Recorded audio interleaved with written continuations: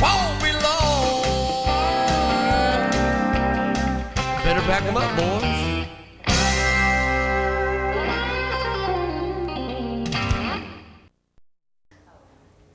Father, we just praise you. Father, thank you for the energy that you gave us, that you flooded us with, Father, that we just had fun tonight, Father, in your presence. Father, we'll just continue to have fun in your word. Thank you, Father, for the seeds that you will plant. And we expect a harvest out of the seeds that are planted tonight. Thank you, Father, for all that you do for us. And be with those that couldn't be with us here tonight. Father, we're missing several. So we just ask for you to watch over them, and we'll see them on Sunday. Father, we thank you for your love. In Jesus' name, amen. Amen.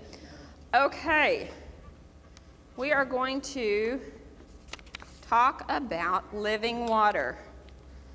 The song that we sang earlier about living water. Stirring up deep, deep wells. Stirring up deep, deep water. For some reason. There we go. Okay. I will get it figured out in a minute, y'all. Give me a minute. Okay, is that better? Okay, there we go. Okay, turn to John 4. Go to John 4. We are going to be reading about the woman at the well. We're going to look at it from a little different point of view than I've ever been taught. John 4, starting in verse, let's just start in verse 1. Now I'm going to read all of it, and then we're going to talk about it. Because this is talking about living water. But I want to get our scripture, get the life word in us. Are you there? John 4, verse 1.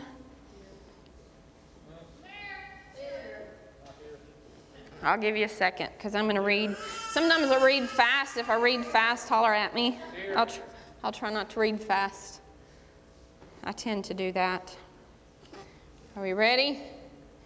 Verse 1 says, "Therefore, when the Lord knew that the Pharisees had heard that Jesus made and baptized more disciples than John." Verse 2, "Though Jesus himself did not baptize, but his disciples." Verse 3, "He left Judea and departed again to Galilee, but he needed to go through Samaria. So he came to a city of Samaria, which is called Sychar, near the plot of ground that Jacob gave to his son Joseph. Now Jacob's well was there. Jesus, therefore, being wearied from his journey, sat thus by the well. It was about the 6th hour. A woman of Samaria came to draw water, and Jesus said to her, 'Give me a drink.'" Now remember, the Jews and the Samaritans did not like each other. They didn't talk, and so I bet she's going, "A Jew's talking to me." Continue, verse 8, "For his disciples had gone away into the city to buy food. Then the woman of Samaria said to him, 'How is it that you, being a Jew, ask a drink from me, a Samaritan woman? For Jews have no dealings with Samaritans.'" Verse 10 says, "Jesus answered and said to her, 'If you knew the gift of God and who it is who says to you, "Give me a drink," you would have asked him, and he would have given you living water.' The woman said to him, 'Sir, you have nothing to draw with, and the well is deep. Where then do you get that living water? Are you greater than our father Jacob, who gave us the well and drank from it himself, as well as his sons and his livestock?' And Jesus answered and said to her, 'Whoever drinks of this water will thirst again. But whoever drinks of the water that I shall give him will never thirst. But the water that I shall give him will become in him a fountain of water springing up into everlasting life.'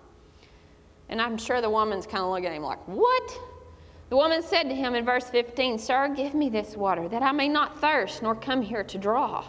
So she's thinking in the physical aspect here. And Jesus said to her, 'Go call your husband and come here.' And the woman answered and said, 'I have no husband.' Jesus said to her, 'You have well said, I have no husband. For you have 5 husbands, and the one whom you now have is not your husband. Is that you spoke truly? In that you spoke truly.' The woman said to him, 'Sir, I perceive that you are a prophet. Our fathers worshipped on this mountain, and you Jews say that in Jerusalem is the place where one ought to worship.' Jesus said to her, 'Woman, believe me, the hour is coming when you will neither on this mountain nor in Jerusalem worship the Father. You worship what you do not know. We know that what we worship for salvation is of the Jews, but the hour is coming and now is when the true worshipers will worship the Father in spirit and truth, for the Father is seeking such to worship. Verse 24 says, God is spirit, and those who worship him must worship in spirit and truth. So what I want to talk to you about is this life-giving water that Jesus was talking to her about. Now, how many of you go to a restaurant and you're the bottomless pit on refills? I know when we go to Buffalo Wild Wings, Trista just drinks and drinks and drinks. And she's constantly going, I need water, and it'll be sitting there, and she's like, Daddy, shake my glass, I need a drink. And so the waitress continuously comes by and fills her glass over and over and over. But she never seems to get her thirst quenched. And then she says, oh, hold on, I got to go to the bathroom. So she goes to the bathroom, and she comes back, and she's just like, I'm full. I'm done. I can't drink anymore. I'm going to pop even though I went to the restroom. Now, here's the thing. No matter how many refills that you get at a restaurant, how many times Trista drinks at Buffalo Wild Wings, the next day, she's going to be thirsty again. And I can guarantee you the next time we go to Buffalo Wild Wings, even though she has probably drank, what do you normally drink, 3 or 4 glasses of water at least? 2 glasses. Sometimes you drink more than that. Even though she's drank that much, in 10 days, if we go back, she's going to be thirsty again. So it doesn't matter how much water we drink, or Dr. Pepper, or Sprite, or 7-Up. It doesn't matter. We're still going to be thirsty. The Bible talks to us about an appetite we have that's similar to this. He calls it our sinful nature. There's a part of us that simply has an appetite for sin. No matter how often we give in and feed our sinful nature, it's never satisfied. So what Jesus is telling her when he's talking to her about the living water, and he says, go get your husband. She has tried to fulfill something in herself that she's lacking.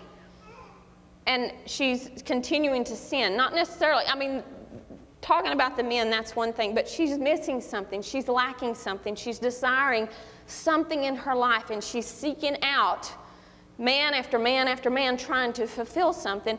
And Jesus comes to her, and he says, I have something for you that will fill you up, and you will never thirst again.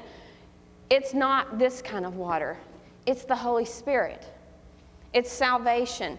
It's the water that never runs dry. And so sometimes when we start dabbling in things, we get mad at our brother, or we get mad at our sister, and it seems like a daily thing. We need to fill ourselves up with the Word and get whatever that is that we're lacking quenched.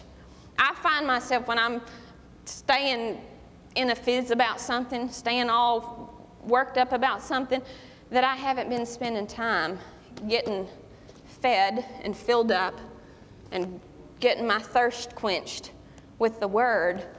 And so when we spend time with God, we get those thirst quenched so we don't continue to sin, and we're not seeking out sin, because you know what? That thirst will never be quenched.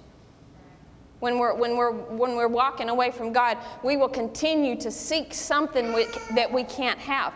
Now, when you spend time with God and you spend time in the Holy Spirit and praying and filling yourself up in the Holy Spirit, we had prayer time before, and I caught a lot of you kiddos not really speaking out in your tongue, in your prayer language. Pray. Fill yourselves up. Stir yourselves up in that deep, deep water so that we can do mighty things for God. Look at John 7.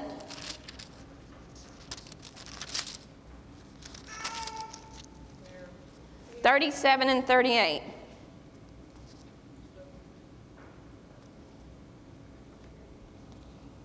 Verse 37 says, all that the Father gives me will come to me, and the one who comes to me I will by no means cast out. For I've come down from heaven not to do my own will, but the will of him who sent me. We want to be doing the will of the Father, and when we're staying fed and filled up with his water, then His water's going to come out. But when we're not staying filled up, the world starts coming out. So we have to keep our thirst quenched with the Father's Word.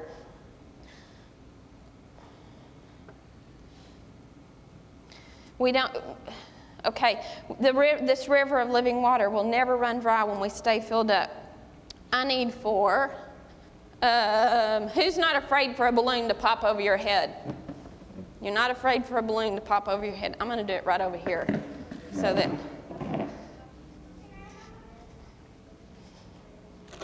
Okay, let's see.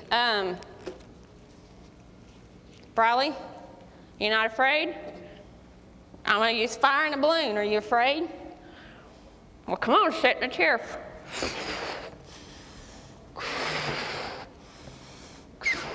Sorry, Lori. It's going to pop. Is it going to scare her?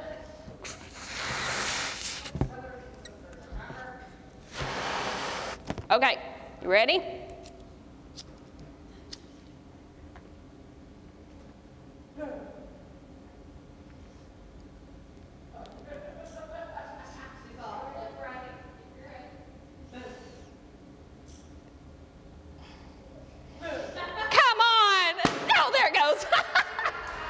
Okay, now stay put. I'm going to do it again. Okay? Stay put. It's got water in it this time. Okay, you ready? All right, here we go.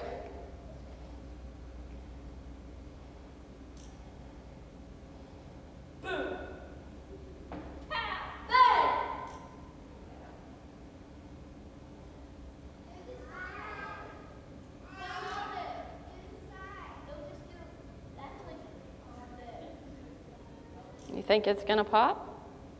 Be still.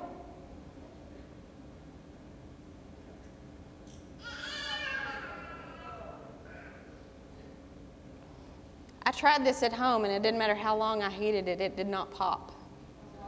The water will keep it from popping on you. Thank you. Everybody give her a hand. Good job.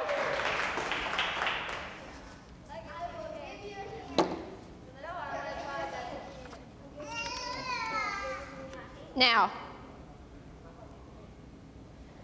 the water balloon makes the balloon act differently. It changes the way the balloon responds to heat. When the empty balloon behaves the way it does, it's because the properties that make up what it's full of is nothing. The one that popped is full of nothing but air. Just a lot of hot air from me. And it succumbed to pressure. Put a little heat on it, and it popped. But when it's filled up with living water, you put a little pressure on it, it's not going to pop. So when we stay filled up with the living water of God, we can get a lot of pressure put on us, but we're never going to pop. Because it doesn't matter what you do. When you have the Holy Spirit living inside of you, and you have the Word of God inside of you, there's no pressures that can pop you. When we stay filled up with God, His Word, and the living water, we can't be busted and we won't run dry. We don't want to just scratch the surface in the water, but we want to jump in the river. We want to jump in and go plumb up to the top of our heads and get just overcome with water. How many of you like to swim in the water in this pool and like to go underwater? That's what we want to do. Let's go ahead and play the deep, deep water. And when you're singing the deep, deep water and you're stirring it up, I want you thinking about stirring up the Holy Spirit inside of you. And we talk to Him daily, minute by minute. It's a continuous conversation that we have with the Father. You don't have to stop and pray. You have to just continue in your day and say, Lord, which way do you want me to go? What do you want me to do today? Wake up every morning and say, all right, Lord, what are we going to do today? And then stop and listen for His answer. And we've talked about how you hear God's voice, okay? So you got to stop and wait. So many times we say, all right, Lord, I'm filled up, let's go, and off we go. We ask Him what He wants us to do, and we leave. And we don't wait for that answer. But He's got a path for each one of us every single day. I know for me, it's, Lord, do you want me to go straight or turn right going home? Do you want me to go on the loop or do you want me to go through town? Because I found that when I don't listen to Him when He tells me what to do, I've had fender benders. It's that He loves us that much.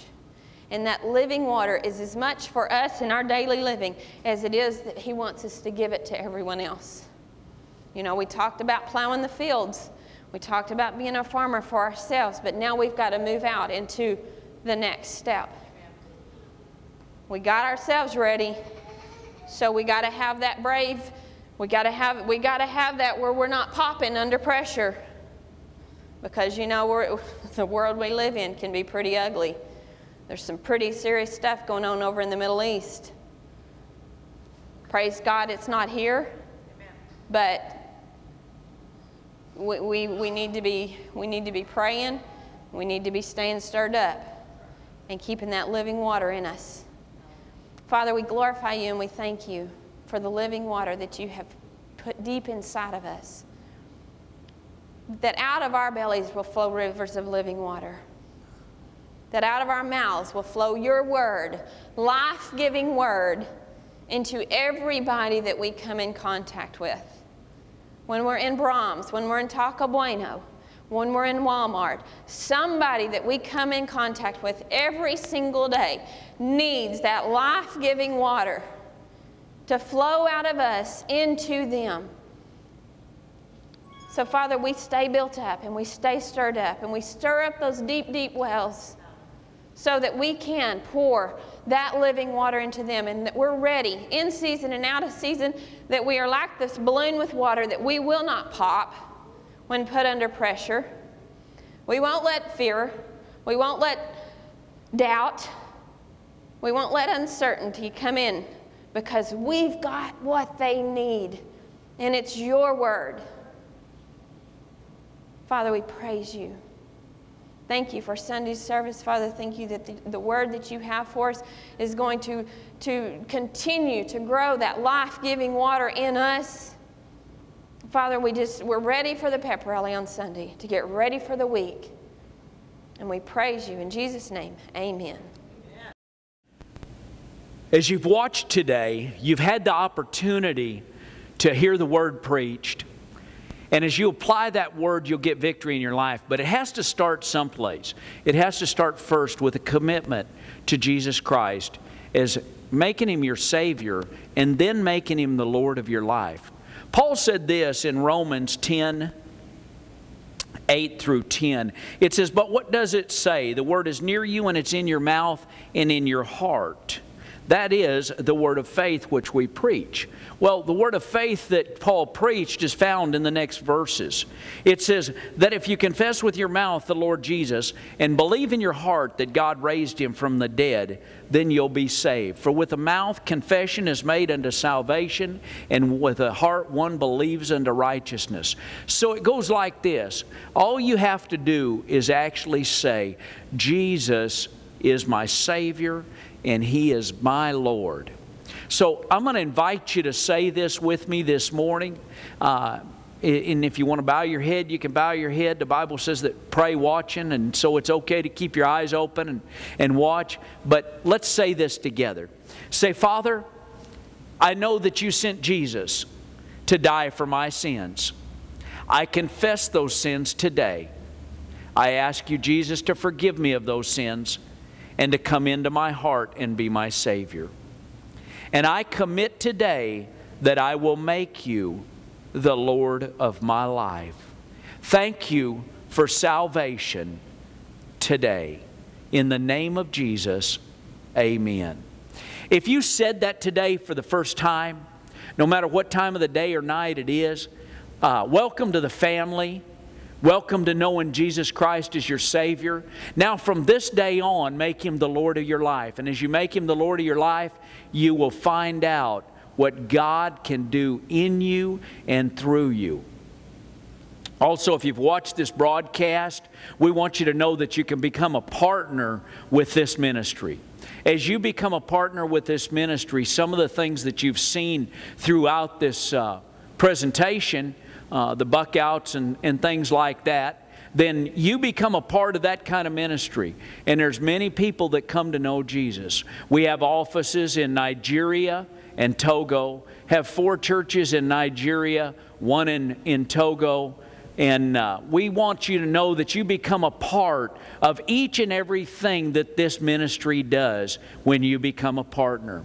You can see the information right there on your screen so that you're able to become a covenant partner with us.